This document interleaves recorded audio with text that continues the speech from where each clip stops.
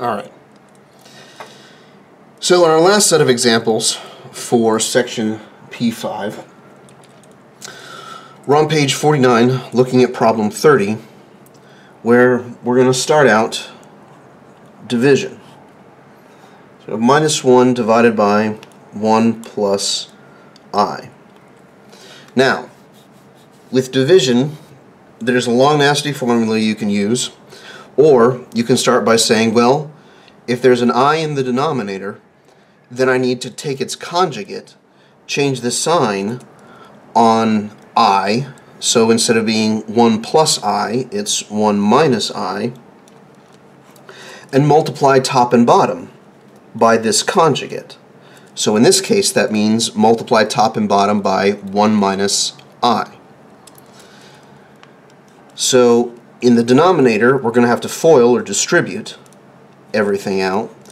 But in the numerator, it's a very simple distribution. Negative 1 times 1 is minus 1. Minus 1 times minus I is a plus I. And then the denominator is the complicated one. 1 times 1 is 1. 1 times minus I is minus I. I times 1 is I, so we write down plus I. I times minus I is minus I squared. And not much we can do up top. Minus 1 and I are not like terms, just like minus 1 and x are not like terms. You can't combine them into one thing. So we have to leave it as it is. But in the denominator, minus I and plus I can cancel, and we've got a shorter expression, or a more familiar expression rather, for I squared. I squared is minus 1. So this is minus 1 plus I on top. On bottom, we have 1 plus 1. Well, that's minus 1 plus I on top, as usual, and 2 in the denominator. Now, I'm fine with this answer. There's nothing wrong, leaving your answer in homework or on exams like this. But if you're trying to check your answer in the back of the book, they're going to distribute the over 2 to the minus 1 and to the I, to both terms up top here. So we have minus 1 over 2 plus I over 2, and I over 2 is just I times a half. I over 2 is just a half of I. So this is what the book is going to have, but this, on the left is perfectly acceptable. Actually, both are perfectly acceptable. It's just this is what the book is going to present. Alright. Let's do the one remaining example of division of complex numbers that the book offers us in the problem set. We're looking at 2 plus square root of minus 4 divided by 1 plus I. Again, we got this weird square root of a negative, but with complex numbers we can handle that. So I'm going to do that first before I worry about any division or any conjugates, before I start this whole process up. Let's deal with the square root of minus 4. Minus 4 is just minus 1 times 4. So square root of minus 4 is the square root of minus 1 times the square root of 4.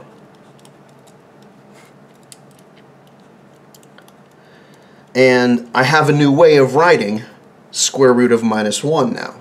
That's I.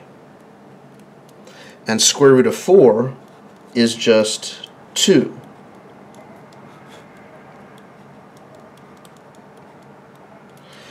Now I can already tell based on this the answer we're going to get is 2. And you can see that if you think about factoring a 2 out of the numerator here.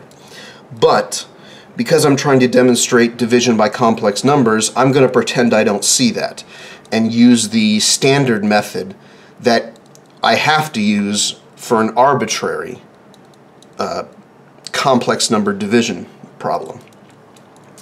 So what I have to do arbitrarily is basically the same thing I did here. If I have an I in the denominator, that's the same thing as having a square root in the denominator. So I have to find the conjugate, change the sign on in front of I, so it goes from a plus to a minus, and multiply top and bottom, the top and bottom of my fraction here, with 1 minus I, the conjugate. So I get the conjugate, multiply top and bottom by the conjugate, and then the next step is distribute, or FOIL, if you will. So 2 times 1 is 2. 2 times minus I is minus 2I. That's it for 2. 2I times 1 is plus 2I. 2I times minus I is minus 2I squared. And then we're dividing everything by 1 times 1 is 1.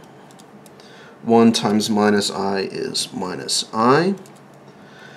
I times 1 is I, or plus I.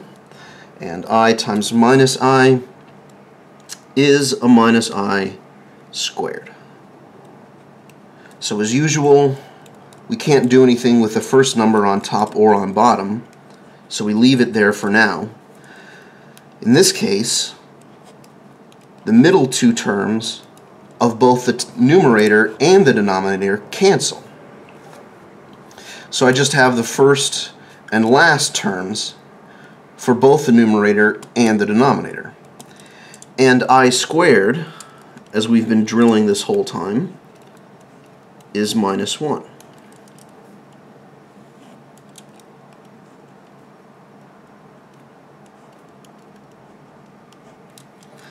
So we ended up with a problem with i's in it, if you look at this, rather than this kind of unsimplified form where they had made us work a little bit before we got to the division. We went from a problem with i's in it, no more i's in sight. 2 minus 2 times minus 1 is a plus 2. Minus a minus 1 is plus 1. That's 4 over 2, which is 2. And that is all there is to it.